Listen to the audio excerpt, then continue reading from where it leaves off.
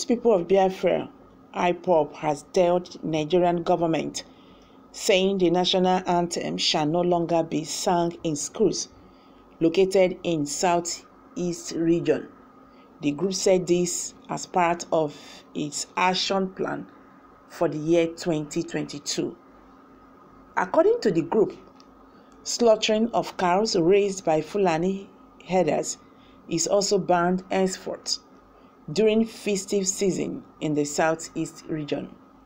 All these were contained in a statement by the group signed by Ipob's head of Directorate of State, Chike Etoziem, and spokesman Emma Powerful, which was obtained by Sahara reporters on Monday.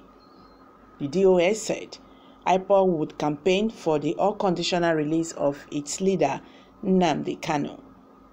Etoziem said Ipob members should prepare for a worldwide protest with a focus on the British, Nigerian Embassy, Kenya Embassy, and the United Nations. The statement reads, "The following are some of the programs and actions which the leadership will vigorously pursue in 2022. These are the ones we can make public for now. Others will be made known at the appropriate time. Worldwide campaign for the unconditional release of Onyendo Mazi Nnamdi Kanu, a prisoner of conscience. The campaign will be called the Prisoner of Conscience Campaign. In furtherance of the campaign, all Ipob family members, Biafrans, and friends of Biafra are hereby urged to change their profile pictures on social media with our official campaign poster. Secondly, all Biafra families worldwide are hereby directed to activate the earlier instruction passed down to them. We shall embark on a worldwide protest in cities and capitals around the world. The focus of our protest shall be British embassies, the British Parliament, 10 Downing Street, the Kenya embassies, the Zone Nigeria embassies, and the international organizations like the UN, the EU, the Amnesty International media houses." The group said a new department known as the Education Development would be established. Ipob said the department would be saddled with the responsibility of teaching Igbo history in primary and secondary schools. The statement added, the DOX will be creating a new department in Ipob to add to those already existing under the Directorate of State. The department will be designated as Ipob Education Development. The primary responsibility is to teach our history, language, tradition, and culture to our children.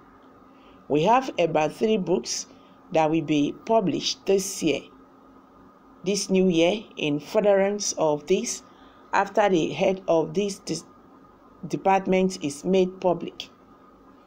Biafran rights will be called upon to bring forward books and educational materials to be published for our children in primary and secondary schools. Beginning from tonight, no more Nigerian national anthems in all schools in Biafra land. Our children must no longer be reminded daily, I beg your pardon, that they are under oppression by singing the national anthem of the oppressor. School authorities and proprietors have a responsibility to teach our children our national anthem, the Biafra national anthem. The ban placed on Fulani cows will take effect in April 2022. Effective this month, Fulani cows will not be used for any social or ceremonial events and festivals in Biafra land. Our native cows will be used instead for their events. Traditional custodians of our culture, the clergy and the town unions must ensure that this message gets to the grassroots.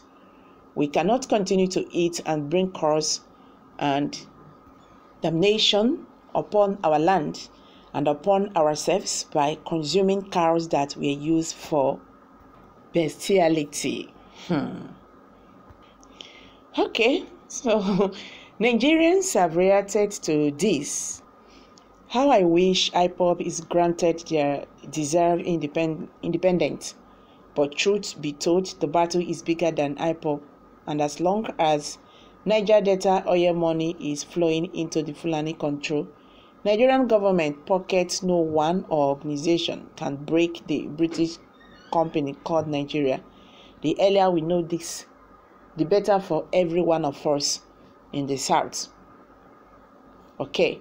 Determined race, the way Ipob is going, if Biafra is not given, they will do the unthinkable.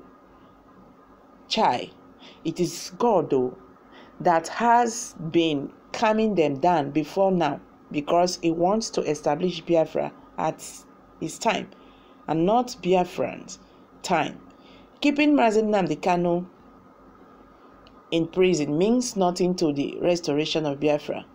How I wish the Nigerian will understand that Biafra is God's project and not Biafran's project, he said. So guys, these are some reactions by Nigerians. I'm dropping it here. Kindly share your thoughts with us below the comment section. Don't forget to subscribe to this channel if you have not. Also, click on the notification button for more updates. Thank you very much.